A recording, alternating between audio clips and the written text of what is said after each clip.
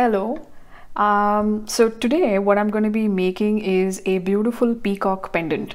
I've already uploaded a couple of videos of how you can make a peacock pendant using a mold, even without using a mold. So this is just going to be using without a mold, a slightly different variation, maybe somewhere a little bit more traditional, I would say. The one thing that is primary that you want to have when you're working on this kind of a pendant is slip. So this is just clay slurry. It's a combination of clay and water. That's it. So let's actually begin. You've seen me do this a bunch of times. It's just a well-kneaded ball of clay. These dowels or rather thickness scales are roughly about 0.6 centimeters in thickness. Let's begin.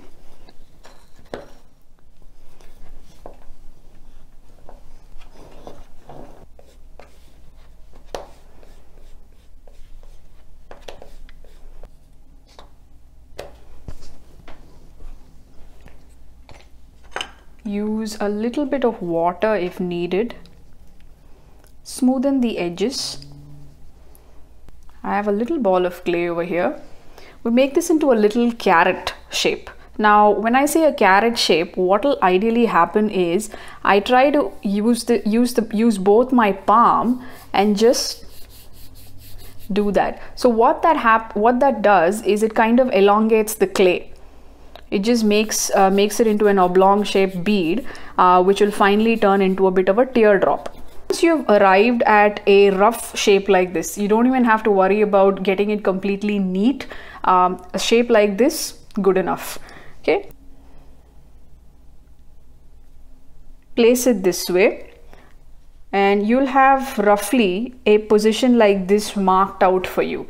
Okay, that makes it a lot more easier when you have to score this area and apply slip. The same thing goes on to this portion as well. So I will begin to score it really well and don't skip this step. Score well, apply a generous quantity of slip on both. So once you have put that in place, you'll see that there's a lot of clay slip that's oozing out. It's totally fine, very normal, and it's also good, so you know you've actually put in a good quantity of slip. You can use any kind of a wooden tool or anything you want to just attach these two pieces together well. You're probably wondering that it's creating quite a mess, but don't worry about that. It's all going to be fine.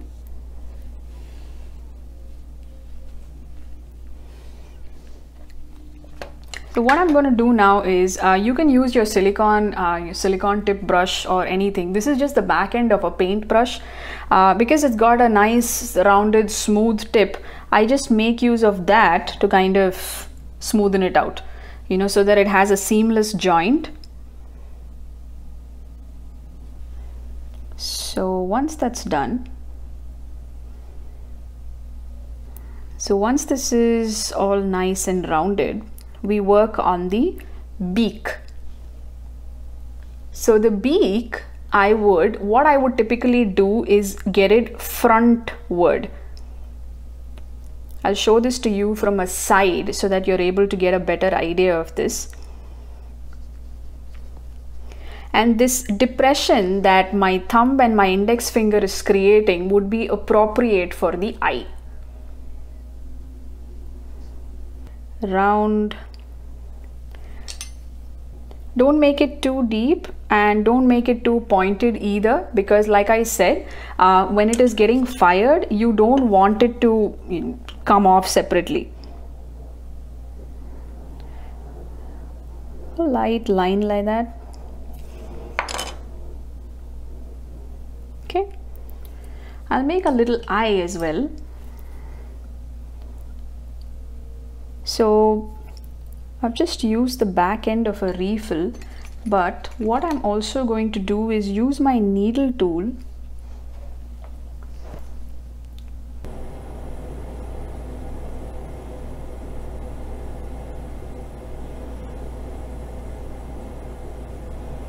again. You know, like I said, when you are actually doing if you're working for the first time on, you know, pieces like this, you don't have to go through that level of detail because it can be a little overwhelming. You know, you can take baby steps and see if, you know, you enjoy doing this kind of work. And once you're a little more comfortable working with clay, you can obviously, you know, get on to doing slightly more complex designs.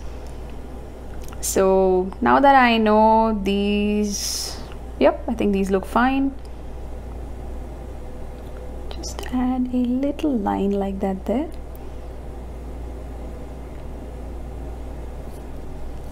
Just a little detail, that's all.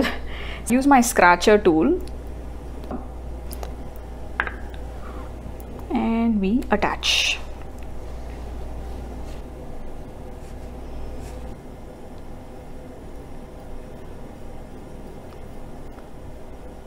So once this piece is fired, I will surely upload a painting video of this as well.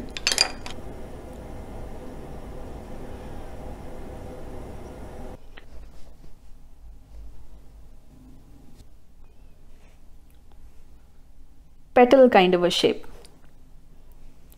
Now I don't have a tool which basically gives me that kind of a shape. So this is the best way, and I'm not really too keen on buying one also which gives me a petal, because I like hand drawing these personally.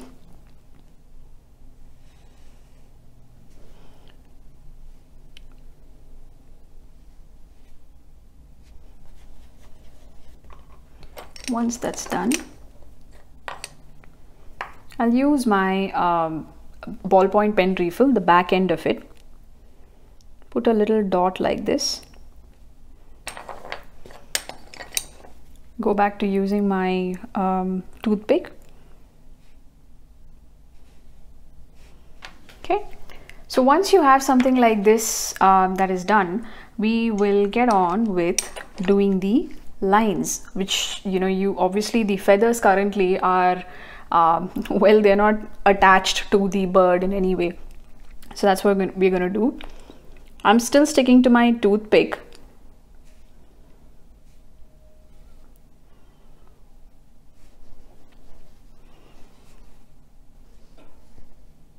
and there, I think I'm pretty much done. Using the toothpick to kind of, you know, smoothen out these ridges in the center.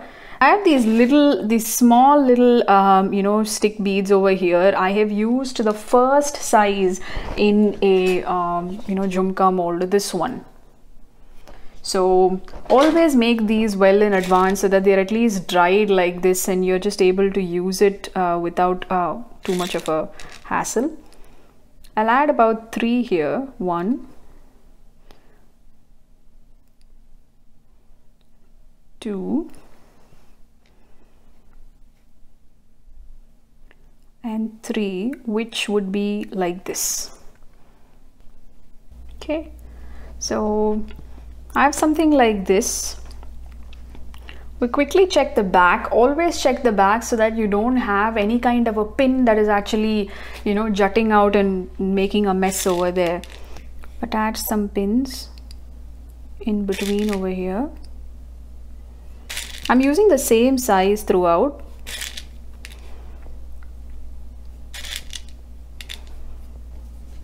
We can begin putting the hook in. I'm using a gauge 24. So I would probably put it over here and over here. Okay. I'm putting the next one right here.